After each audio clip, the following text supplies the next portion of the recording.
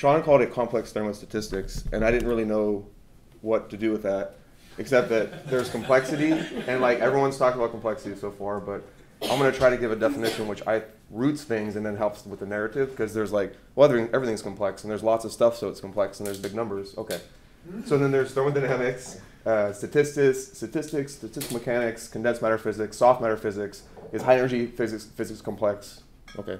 So I'm going to go through all these things in like one slide at least. Okay, so first me, and so Sean said who I am. And then the way I like to say who I am is I learn quickly and see complex problems. So okay, there's complexity there. And I like to do multi-scale physics modeling and prediction with various levels of complexity. And this definition of complexity, where I say back of the envelope versus computationally intensive simulation, actually the definition I'll give makes sense in that sort of single phrase. Okay. And then I do lots of research. So right now I work in advanced computing, like massively parallel classical, and also looking at quantum computing and AI and ML. And then I've also worked in material science and dynamical systems and physics and robotics and all this other stuff. So real quick slide on like what's the connection between thermodynamics, statistical mechanics, dynamical systems, and like complexity. So these guys, this spans like two centuries, right? Boltzmann and Ken Wilson. And so way back then they started studying thermodynamics, which was like a set of axioms at a carrier level, and they came up with a consistent theory which started at that level, which agreed with the underlying or top level thermodynamic axioms. But I think the important part is that they did all this work, so we're talking about ideal gases and phase transitions, but they extracted a whole bunch of useful tools from this study that goes on to be used in other complex fields. I think that we've gotten a taste of that so far. So I think this is like, for me, the one-pager extraction or takeaway from thermo and statmech and all that is the tools that you got out of it and how much they're applicable in other domains. Not necessarily exactly, but like things like phase transitions. Okay, so for me, it's like phase transitions and self-similarity and universality and divergence and unpredictability and the Lyapunov exponents and attractors and bifurcations and limit cycles and all this junk in here, which you can find in books like Hilborn, and you can find Strogatz and Sprott, and then these are all good ones for statmech and condensed matter physics as well. Pothria and McCory and Ashcroft-Merman and all that. Okay, so I would say that this is my like definition of complexity and thermodynamics and all that is what's contained in these texts. So okay, so now I want a like good definition of complexity so that like we can compare different systems, because I want to look at lots of different systems, like simple systems that might have complexity, the entire universe and reality. So the definition of complexity, which I like because it lets you play around with those different scales, is Kolmogorov complexity, which is just the length of the short computer program in some language that produces an object as an output. This is the Mandelbrot set, right? And this thing can be like petabytes in size. You can keep iterating on it forever and make it a very complex object. But it was made from this thing, right? And this fits on a single piece of paper. This is the Mandelbrot set itself, its definition. This is the kernel, right? That's what it produces. So this is a very important concept that like is pervasive across the different domains of complexity. Is this notion that you can have this very, very complex behavior, but it's coming from some very simple kernel, right? With appropriate, and then there's ingredients with the kernel, like the kernel is nonlinear, and if you have the right value of C, then you get that, right? And so this was typified in the beginning talk where he said, look, it's not an Ising model, it's not a spin glass, it has these very particular rules, and that's what gives me the complex behavior that I observe. So I think that these are the important parts, like what's the necessary ingredients, like nonlinearity or many degrees of freedom, and how can we look at simple kernels like this that make incredibly complex objects.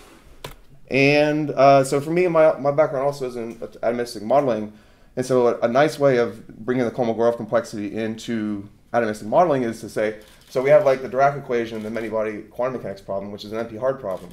Its Kolmogorov complexity is really, really high. And then you win Nobel Prizes. First you win a Nobel Prize for getting the Dirac equation. So fine. Then you get a Nobel Prize for making the Dirac equation really easy to solve. This is density functional theory.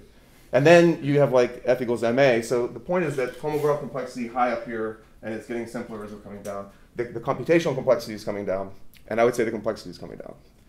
Okay. So this is like my background. So Jared, protein folding. What else? You too. Okay. All right. So I think what's more provocative is to think about.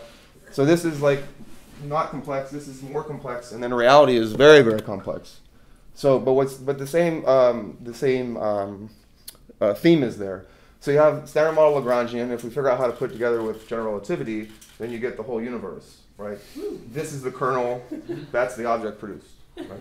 Okay. The Kolmogorov complexity of the universe is incredibly more complex than Mandelbrot set or the modeling I was showing you before.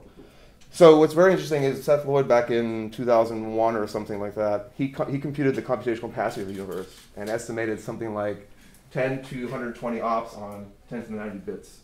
That's a lot of bits and ops.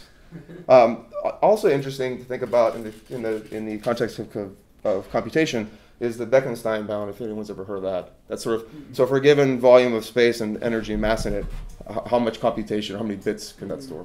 Right? And so we're really, really far away from the Bekenstein bound with our current computational capabilities. Right? So like the Bekenstein bound leaves room for 1 million bits in a hydrogen atom. So that's crazy.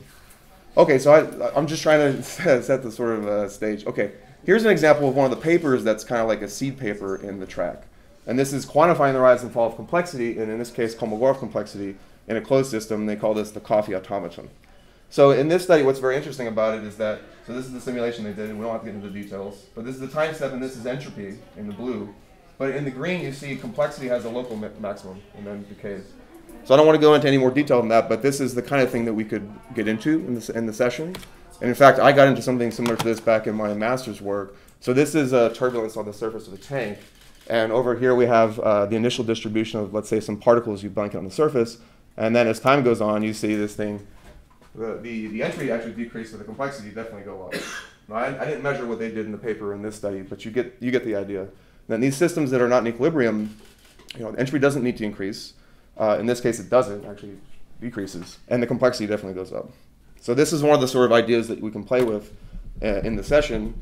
Another one which is related to the realities of computation is along the lines of Jared's stuff with deep learning, which is why does deep and cheap learning work so well, right? So one idea is that it works so well because reality itself is composed of a sort of finite list of functions which are important to reality, like waves and exponential functions and so forth. So we could also get into this, although that starts to overlap with what you're doing. But this is a very, very provocative paper. Another thing I want to point out, which is I think pretty cool, is thinking about what drives all this really interesting complexity in the geosphere is actually a very simple thermodynamic principle at the highest scale. So you have the sun, and it's at 5,000 Kelvin, and if we take black body radiation, the entropy of the sun, the entropy of black body goes over 1/T, so the entropy of the sun is much lower than the entropy of the re-emitted radiation that Earth re-emits, the difference being the change in entropy which drives all of this and other stuff. But the point is that sort of thermodynamics at the highest scale sets the stage for all this stuff that we're talking about. Right? I just wanted to put that slide because it took time to make it, and I think it's nice. It's poignant, isn't it? Okay, so I think that's really cool. That's why I have the slide there. Going further, so that's at like one scale, right, the highest scale, above the geosphere. Inside the geosphere at the molecular level, you've got a situation like kinesin, right? And these guys are walking in the cell membrane on the scaffolding, they're microtubules, and they're just able to do their job well enough to beat the thermal fluctuations in the environment. So they can do work that's corresponding to like 2 or 3 times kVt. So they just sort of get the job done, and then the whole cell works really well. But thermodynamics is playing a major key role, and not even non-equilibrium thermodynamics. So that's another line of research we could go into. Another really interesting connection is what's the possible link between intelligence and entropy. So this is a paper by Wisner-Gross talking about causal entropic forces. Systems that you can subject to these causal entropic forces tend to reach a state which is of maximum potential, maximum possibility. So one of their examples is a pendula, which they get to stand up on its end due to these causal entropic forces. And what's interesting about that is that that's the sort of point of maximal possibility. The pendulum could go either way, it's unstable and so forth. And then Jeremy England at MIT has a kind of similar line of paper talking about the statistics of self-replication. And all of this being driven by entropy. So it's almost as if to say, in an entropic universe, are you sort of bound to get intelligence if the universe is big enough and comets don't blow everything up and all that sort of thing? In other words, if we have a universe with no entropy, do we not see intelligence? So this is very interesting work. Interjecting real quick about me. So I also do quantum computing, And just to show you like how many connections you can make with thermodynamics and complexity. So quantum computing is about using qubits to make quantum computers. And I'm using this stuff to try and figure out how to do NP hard problems faster than classical computers like traveling salesman. And there's this notion of computational complexity, algorithmic complexity, problem complexity, in terms of P and NP, if you've heard of this stuff. And then and how much of this region, BQP, which is from quantum computation, how many problems can be solved efficiently in this BQP space. Well, what's interesting actually is Leonard Susskind, who's at Stanford, recently made this conjecture that nature is the fastest scrambler of quantum information and uses a quantum circuit model to do this analysis. So again, it's like, is everything complexity? Is everything thermodynamics? So this is another line of research that we could get into. How much time do I don't want to go to. I don't want to be... Let's probably transition onto this in Okay. the last time, which is give you kind of the tooling for... Good, okay, so that was the end of it anyway. So I just gave you like 6 things, I guess, that have connections to thermodynamics, systems in equilibrium and non-equilibrium. I tried to give you my definition of complexity because I think that like sets an even ground for all of these definitions, or people saying complex and complexity. I think we all know what everyone means when they say it, but to me that makes things very, very concrete.